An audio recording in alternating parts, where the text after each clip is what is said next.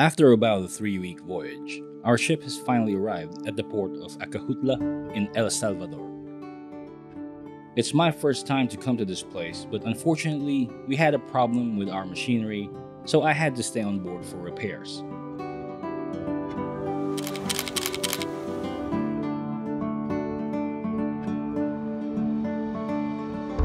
We're here right now in the port of Acajutla in El Salvador. As you can see, it is a relatively small port, but the interesting thing is it has a lot of ships of different types, all in one relatively small area. In this port, there is quite the variety of different ship types. There are oil and chemical tankers, which, of course, as their names suggest, carries petroleum and many different types of liquid chemicals as cargo.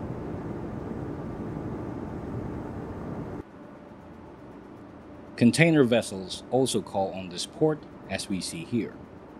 Although they don't have a massive facility for containers, so cargo operations here are a bit slower compared to ports with better infrastructure. They can also accommodate LNG or liquefied natural gas carriers.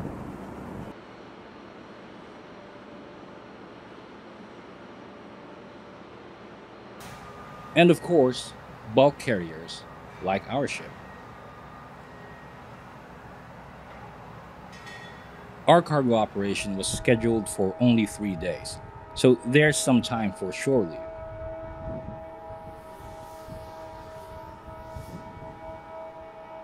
And as I always do, I sent someone to go ashore to scout ahead and also to buy some food for everyone.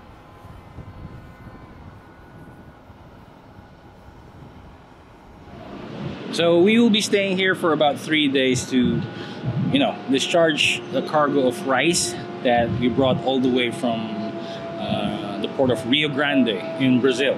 It's going to be a partial discharging only because part of the cargo that we're carrying right now is destined to go to Guatemala. That will be our next port. So once we get to Guatemala, we will fully discharge everything.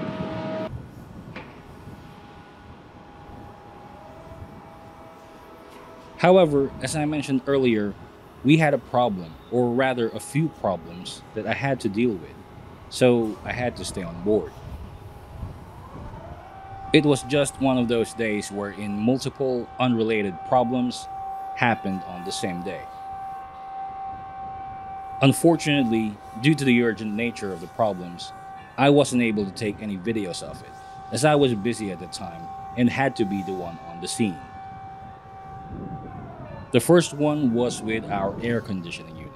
We found a crack on the condenser casing itself, so all of the refrigerant has already leaked.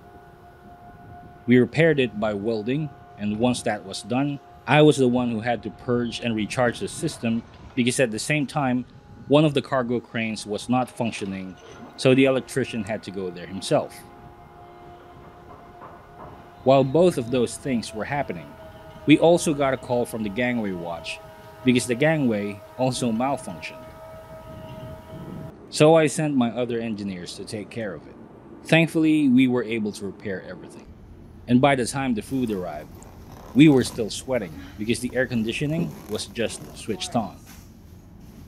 So while we're here at port, I asked someone to buy something from outside. Some snacks.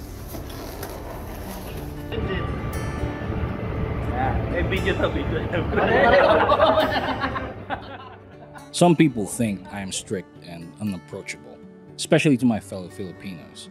Maybe it's the beard, or the way I speak, or maybe because some of my opinions are unpopular, which initially makes them think that I'm a snob or maybe treat my subordinates harshly. Well, they haven't met me yet. In truth, I treat my people fairly, but I will still enforce discipline. Those who know me can attest that I have always been a proponent for career advancement and crew welfare, and there have been times that I even argued with a few captains or even with the office management if there were lapses in crew welfare that were being ignored. It's just that for me, seafarers are already making a lot of sacrifices. So what's due for them, like decent food and accommodations, should never be taken for granted. That's why whenever there's an opportunity in port, I treat them to some snacks. And over the years, a lot of my subscribers have contributed to this end. Once again, thank you for all of the support. Eventually, our cargo operation was completed, and we left Acajutla and headed towards Puerto Quetzal in Guatemala, which was only a few hours away from our location.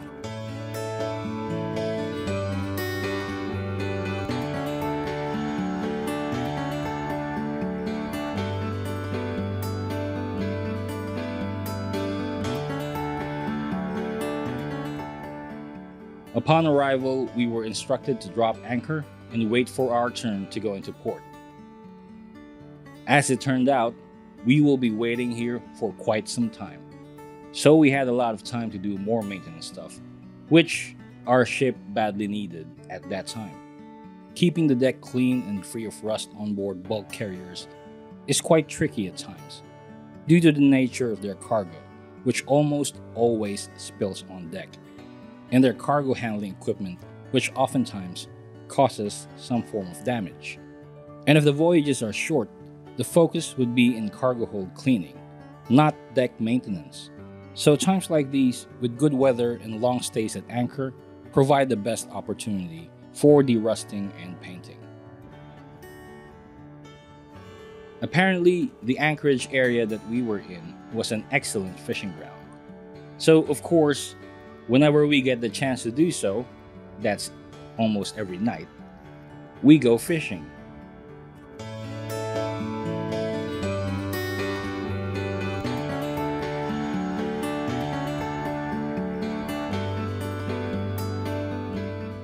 Time to set up the grill and enjoy the freshly caught fish for dinner.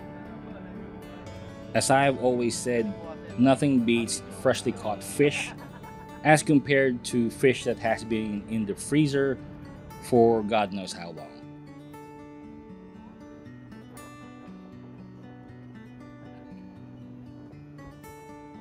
Now, a long time at anchor can be either a good thing or a bad thing.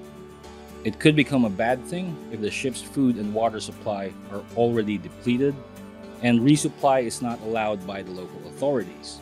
But in our case, it was a good thing since our food stock was recently replenished in Acajutla and our freshwater tanks were also full. Having a good fishing spot made things even better. So everyone was in high spirits, which made the days pass by rapidly.